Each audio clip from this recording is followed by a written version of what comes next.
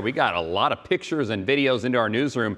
It came from all across the viewing area. This is from Jeff out in Benbrook, not too far from where Natalie was. Look at his backyard, and that tree snapped, sitting at a 90-degree angle. It was rain, it was thunder, wind, lightning, and even some hail out in Parker County. We got this video from MedStar showing the heavy rain with some hail. Hopefully, people there got their vehicles underneath some cover. Some reported up to ping pong ball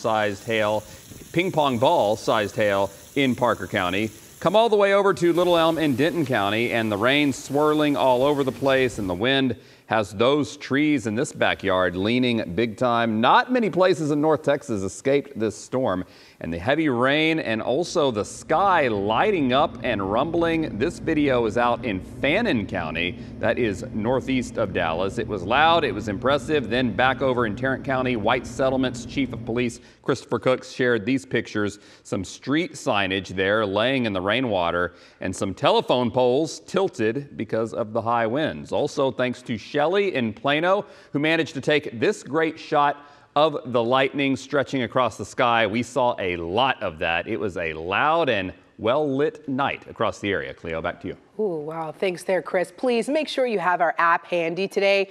You can actually sign up for those weather alerts to see what's happening in your neck of the woods in case of severe weather as well. Just search WFAA in your app store. It is also free to download.